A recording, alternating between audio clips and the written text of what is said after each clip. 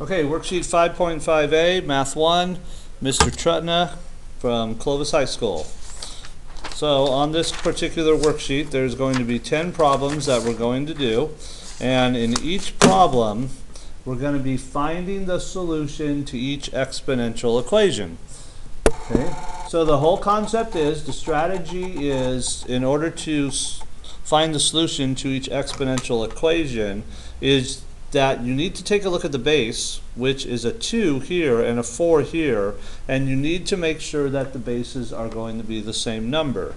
Once they are the same number, then we can cancel them out. So what you do is you go to the side that has the larger base, which is 4, and you rewrite that number as a power or an exponent of whatever the base is here. So that base is a 2 on the left, so you say to yourself, okay, I want to make this 4 have a base of 2, so 2 to the what power is equal to 4. So 4 is equal to 2 times 2, so 4 is 2 to the second power. Okay, now, once you have the bases are the same amount on both sides of the equation, the bases cancel themselves out, and then you write what is left, which would be an x plus 1, an equal sign, and a 2, and you solve that equation out. So that would be the solution to your exponential equation. Subtracting 1 from each side, the solution to number 1 would be x is equal to 1. Okay, in number 2, we have 5x to the second power is equal to 125. So once again, the strategy is you need to make these problems so they have the same exact base. So you go to the larger amount side, which is 125, and you want to make it a base of 5. Okay, so you say, all right, 5 to the what power is 125. Well, 5 times 5 is 25.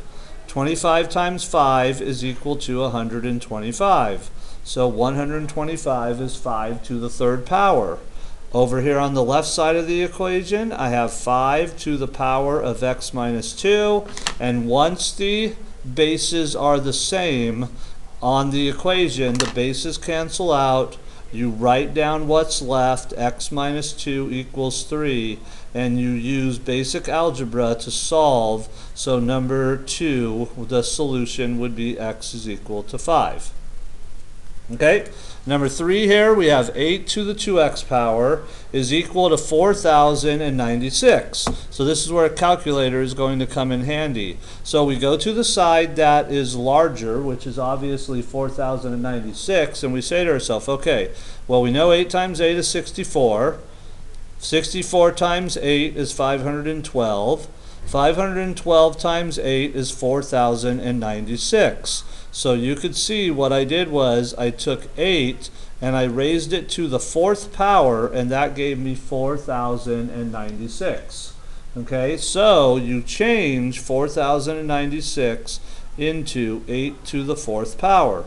The left side of the equation is 8 to the 2x power. The 8's would cancel each other out.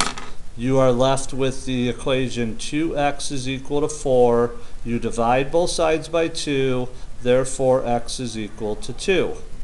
Number 4, 13, we're going to leave 13 and the power of x minus 3 to itself, and we're going to change 169, the larger number, to a power of 13. 13 to the second power is 169. The 13's would cancel each other out, and your equation that you're going to use to get your solution is x minus 3 is equal to 2. Adding 3 to both sides, my solution to number 4 is x is equal to 5.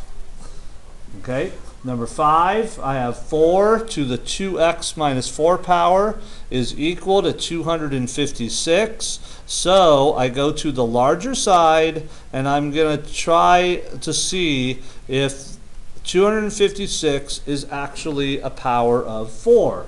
Okay, and once again, this is where a calculator can come in handy, because you could simply just start multiplying by 4. So you could go 4 times 4 is 16, times 4, that'd be 3 times, is 64, times 4 is 256. So I multiplied 4 by itself 4 times. So 4 to the 4th power makes 256.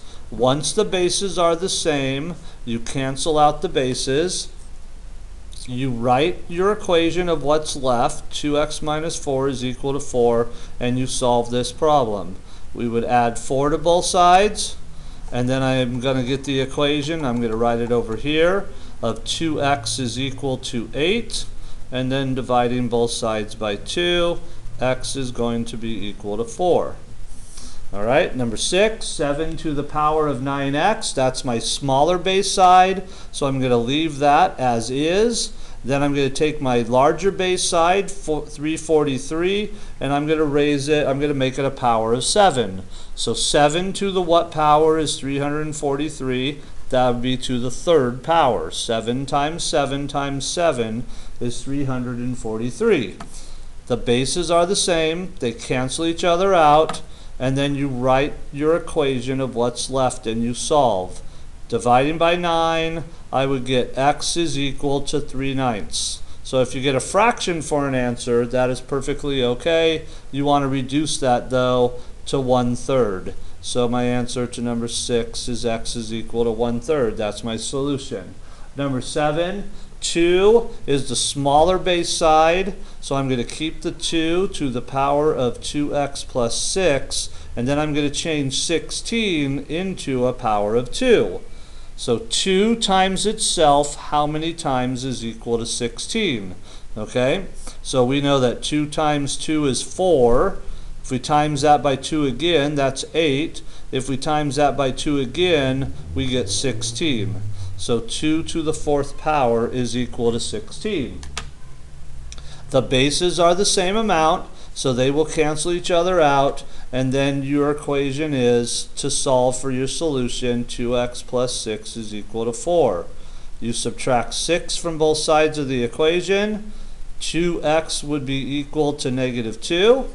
You divide both sides by 2, the solution is x is equal to negative 1. Moving on to number 8. Number 8 is going to be a little bit more challenging because it's dealing with a 19, alright, which is not a common base that we work with. Alright, but we do know that the side that has the base of 19 is the smaller side, so we're going to leave that 19 to the power of x plus 4 alone, and then we're going to see if 361 is actually a power of 19. Okay, and you can see I already did it right here. 19 to the 2nd power is equal to 361. So I'm going to change 361 into 19 to the 2nd power. Once the bases are the same, they're going to cancel out, and your equation that you're going to use to solve to get your solution will be x plus 4 is equal to 2. Subtracting 4 from both sides of the equation, my solution is x is equal to negative 2. Okay, number 9. I have 10 to the power of x plus 100. That is my smaller base side, so I'm going to leave that alone and leave it as 10 to the power of x plus 100. And then I'm going to see, okay, is 10,000 an actual power of 10? Okay, doing a little bit of math, you can do it on your calculator or not. If you went 10 times 10, that's 100. If you went 100 times 10, that's 1,000. If you went 1,000 times 10, that would be 10,000. So 10 to the 4th power is equal to 10,000. The bases are the same, therefore they cancel each other out, and I get x plus 100 is equal to 4, and I get my solution by subtracting each side by 100, so x is going to be equal to negative 96. Alright, last problem, I have 6 to the 4x power is equal to 1096. So I keep the side that has the smaller base, and then I'm going to take the larger side and see if it's a power of 6. You can see right here, I've worked it out. 6 to the 4th power is 1296. So that 1296 I can change to 6 to the 4th power. The bases are the same, they cancel each other out. My equation is 4x equals 4, and I solve this to get my solution by dividing by 4.